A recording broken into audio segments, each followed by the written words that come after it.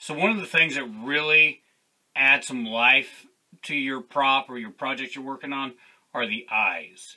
So today we're going to go over a quick little tutorial on how to make your own eyes for your project. What you want.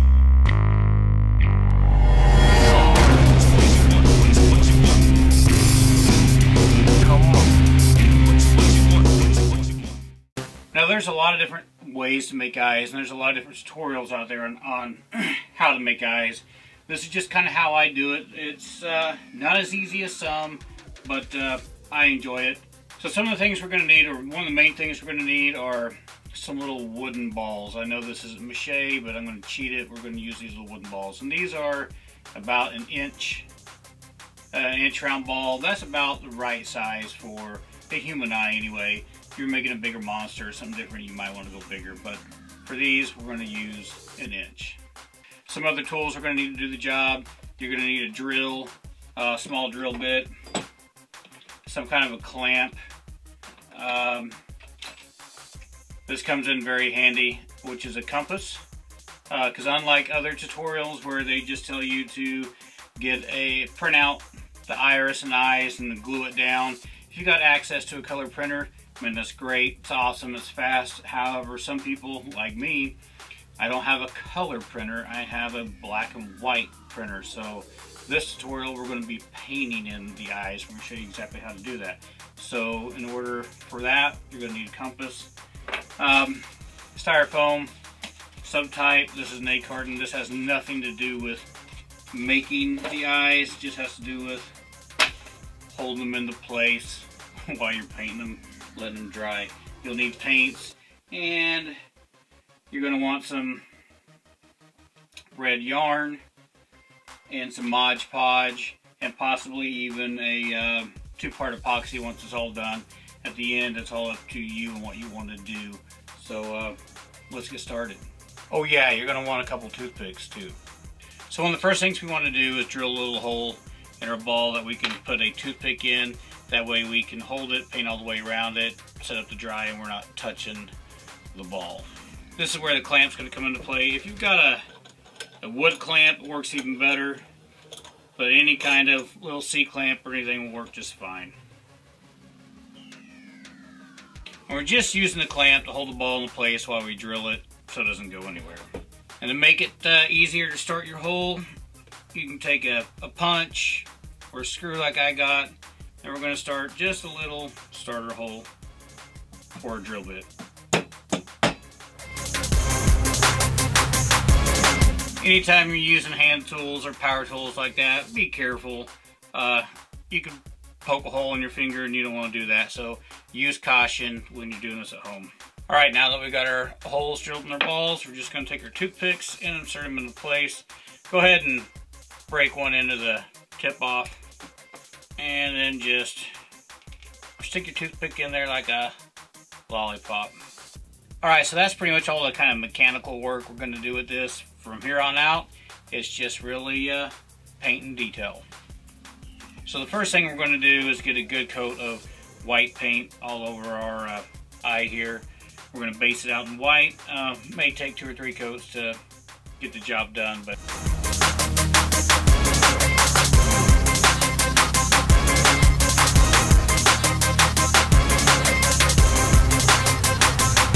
now it's hard to see with this lighting, but this is not a good coverage. You can still see the wood ball in behind here, so we're just going to add another layer of paint.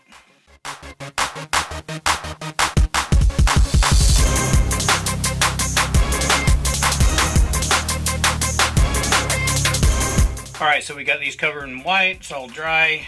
We're going to take our compass here and we're going to do outline for a couple pupils and then outline for the outer area of the eye itself.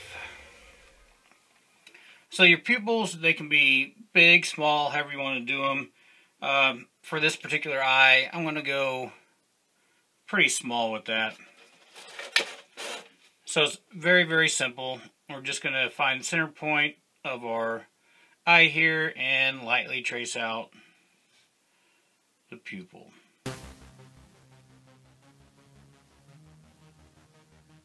just like that right there.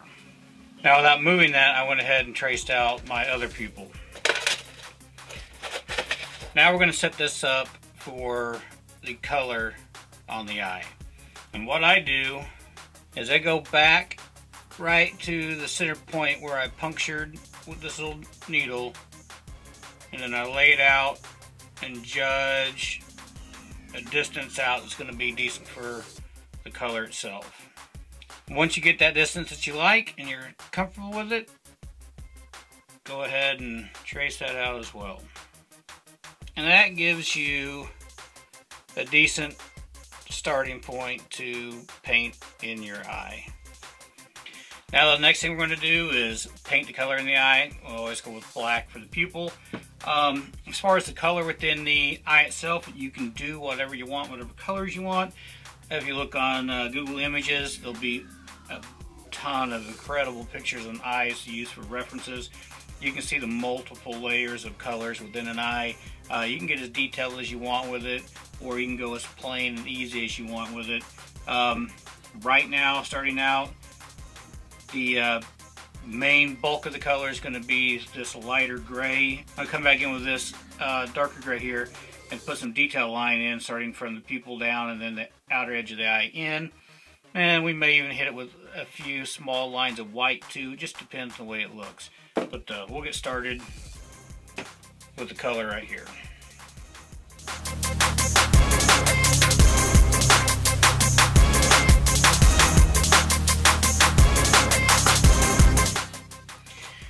Now we're going to move on to our other color.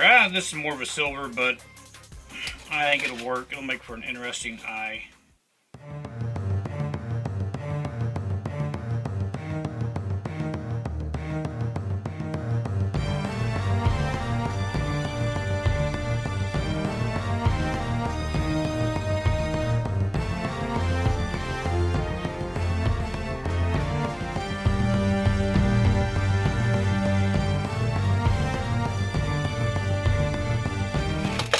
And I use the heat gun in between layers. Speeds up the drying time and get the job done faster.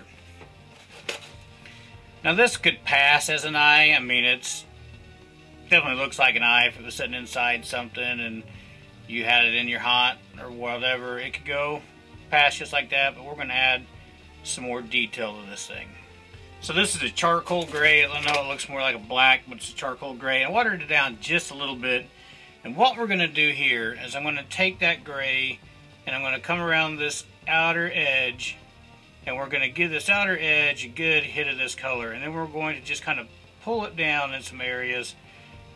Just do some pull downs like this all the way through, and then we're going to come around and go around the pupil itself with that same gray and get a nice little line there. We're going to pull that down as well, and that's going to start adding, you know, that if you look at the picture of an eye, you can see these strands of color that run overlap in each other from the pupil to the outside of the eye itself, and that's what we're trying to create here.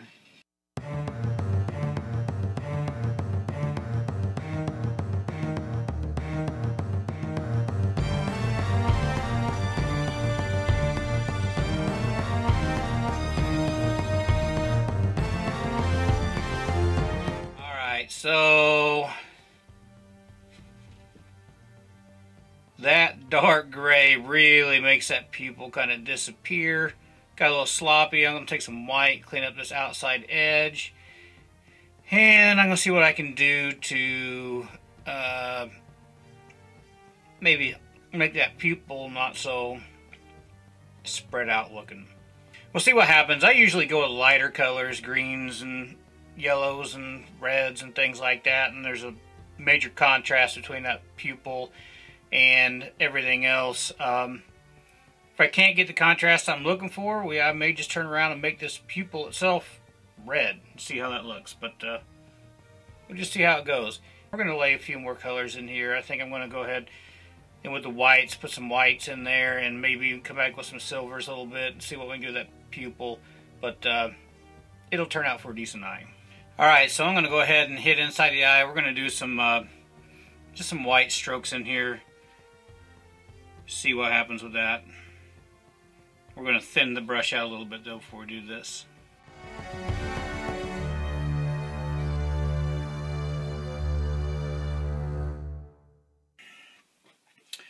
Now for almost the last part, we're going to add some realistic blood veins to this, and we're going to do that with yarn and a little bit of Mod Podge. But the first thing we got to do is unravel this yarn down to the smallest strands of thread that you can get.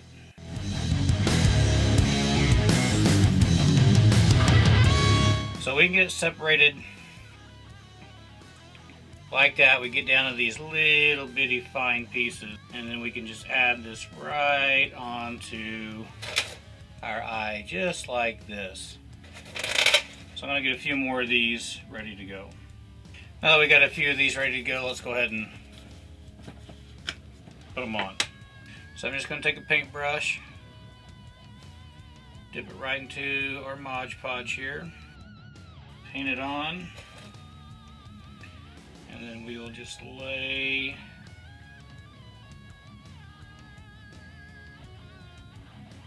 our thread on just like that.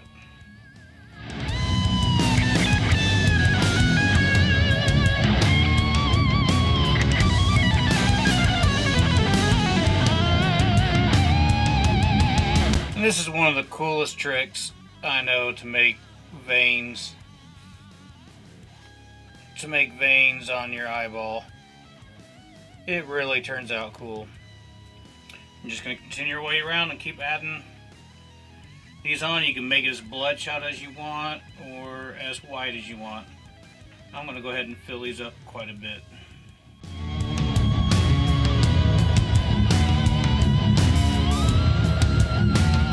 Okay, so now that we've got some blood veins on our eyeballs here, we're going to take some of this Mod Podge and build this area up around the eye and kind of give it more of a cone shape, and then we're going to let this stuff dry up. Now this isn't done. This is going to take 2 or 3 layers to get this where it's sunk down in and really looks like part of the eye instead of something sitting on top of it. So it's going to take a couple layers, but we'll get it done. And eventually in the next couple layers, we're just going to dunk this straight into the Mod Podge and set it up to dry. Also, one thing I like to note, personally, usually I make my eyes way less bloodshot than this. But for the tutorial, just showing you guys what you can do. And I've got another little project I'm going to work on, and I'm wanting this critter to have its eyes pretty well bloodshot. So, all personal taste on what you want, but this is very easy. If you want less blood veins, it's really nice. It's hard to see, but if you just get the thin, teeny tiny strands and put them on there and then Mod Podge them in, it's a great look and it looks natural.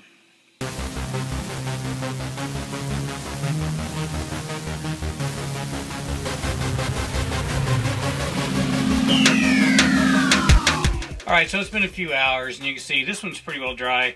This one's not because you can't see through it yet, but everything on the side is dry for now. So what I'm going to go ahead and do, trim off the bottom side of the yarn right here on each side, and then I'm just going to go ahead and coat a second coat over the sides of the eyes for right now, let that dry up. And then we may do another third little coat like that, and then once that all dries up and we know this is dry, we're going to wind up dunking these straight down into the Mod Podge and really building up a thick layer of Mod Podge.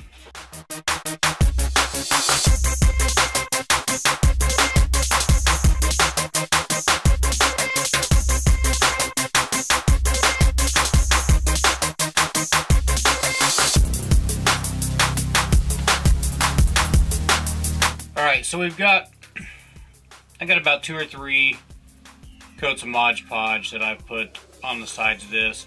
It's not looking too bad. I built up again on the pupil here, just to build up a higher spot. Now that I've got a few coats around this, all I'm going to do now is I'm just going to dip it straight down into the Mod Podge and coat it, let it dry. That way we can build it up and really kind of make this thick where these veins in here really look like they're sunk down into the eye, which is it looks a lot better as a finished product. So this isn't quick as far as quick dipping, but then you gotta wait for this thing to completely dry, and you'll know it's dry because it dries clear. So we're just gonna dip these, stick them in, let them dry, probably take overnight, and come back and check them. May do a little sanding on them just to make sure we're nice and round, and then dip them one more time. Should be done. It may take 3 dips. I don't know. We'll find out as soon as we see how it turns out.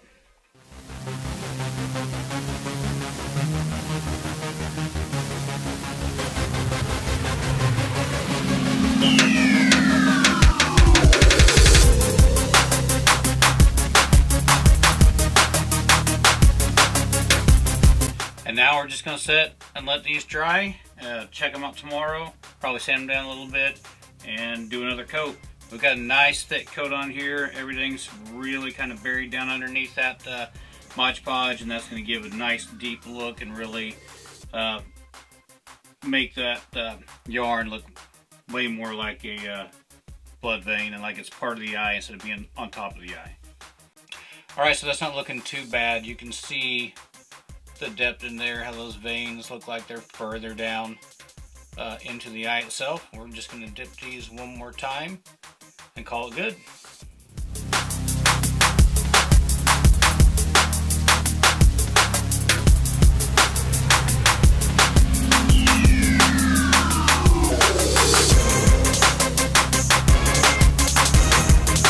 Alright, so we dipped these things twice, and as you can see, I got a little dirt in here, just because I wasn't careful. But those little pieces of yarn are really deep down in there. They look really nice. It'll pass off great for an eye on any prop or any project, depending on how you set it and where you want those veins to come out in. But it'll work just fine. So last thing we're going to do to make these have that wet look or a lot shinier, guys, if you go rob your wife's nail polish kits that she got around Shirley somewhere, she's got some clear nail polish, and that's all I'm going to use on this. You can use other things, but nail polish works just as good as anything else. It's quick, it's easy, and for the most part, somewhere in your house, your wife, your girlfriend, somebody's got some of this in the house. You can go sneak it, grab it, and finish off your eyes with it. So real quick for the last thing, we're just going to coat these with some clear nail polish.